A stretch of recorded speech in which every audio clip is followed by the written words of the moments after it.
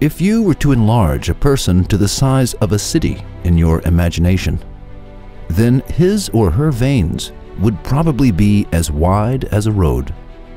Would you be able to find your way if you were put into this body and were expected to visit the ear or any other organ? We, who have difficulty finding the exit door in a large building and who ask several others where an address in our locality is, probably would never reach the ear.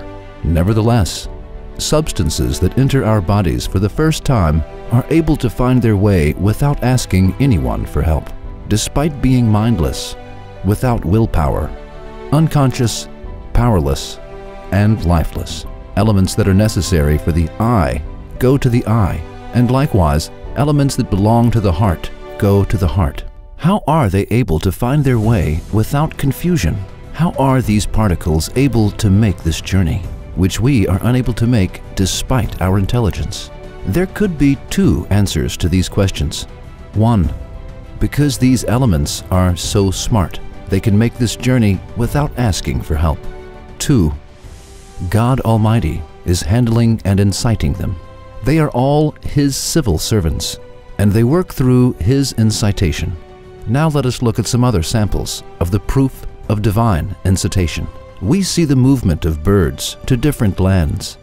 When migration season arrives, birds like bee-eaters, quail, and starlings are able to migrate 7,000 kilometers. A Central European stork migrates 10,000 kilometers and flies 150 kilometers per day. However, the migratory champion is the Arctic tern that can travel 25,000 kilometers. Yes, you haven't misheard. Exactly 25,000 kilometers. Now think of this. You go out on a trip with your car, an address that is 25,000 kilometers away from you. A place that is practically on the other side of the world is given to you, and you are expected to go there. You do not have a map, a compass, any road signs to guide you, or anyone to ask for directions. You are expected to find and follow the shortest route. Now let us forget about the shortest route and say that we have settled for the longest route. Is it possible for you to complete this trip and find the given address with your intelligence and knowledge? How could it be possible? How can a person who is unable to find the exit door in a large building be able to complete a trip of 25,000 kilometers?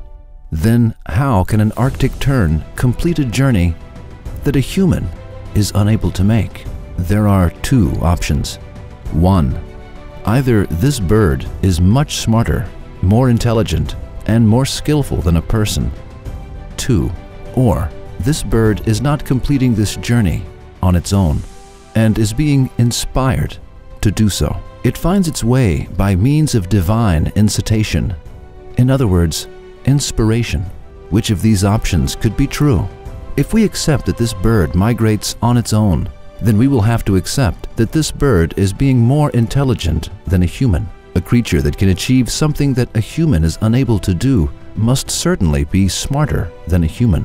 A bat was taken from a cave and was put into a cage that did not allow sunlight to permeate. In addition, the cage was placed 300 kilometers away from the cave. It was later determined that the bat returned to its cave. And here, our question is the same.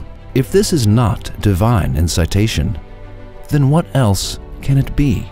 How can a bat find a cave that is 300 kilometers away on its own? Would you be able to find your way back home, which is 300 kilometers away, if they tied a handkerchief on your eyes and expected you not to consult with anyone and not to look at any road signs?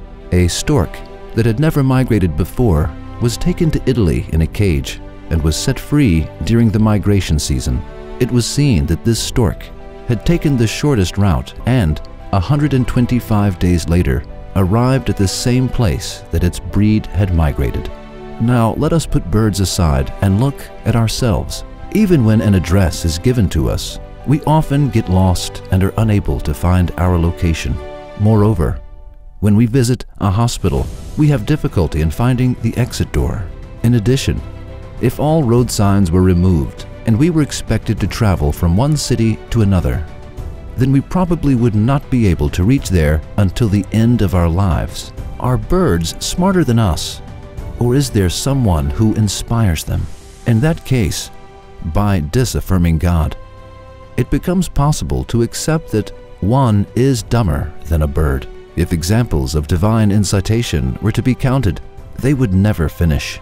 We plan to share with you one last account that we find very interesting and believe will astonish you. By recounting this incident, we will complete this proof. Scientists who study the reproduction of eels had discovered something immensely interesting. When it came time for mother eels to lay their eggs, they would migrate towards the Sargasso Sea, which is south of Bermuda in the northern portion of the Atlantic Ocean. And when they would reach their destination, they would lay their eggs and die there. The migration of eels is one of the most inexplicable and fascinating migrations. Even if eels are born in the Sargasso Sea of the Atlantic Ocean, no adult eel has been caught there, because they quickly abandon their birthplace after they are born and swim toward the rivers of Europe and America, where their parents lived. There is no one to show them the way on their estimated 6,000-kilometer journey,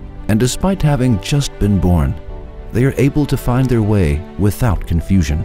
They finally reach the rivers where they will spend their lives. They live there, and as if a collective agreement has been made, they all swim at the same time from the rivers directly toward their place of birth, the Sargasso Sea. There, they lay their eggs, and the cycle continues in the same way. The interesting part is this: the sea the mother eel came from is the sea that her offspring returns to, and by no means does the offspring go elsewhere. If we do not accept that this journey is realized through God's inspiration, then we must find reasonable answers to the following questions. 1.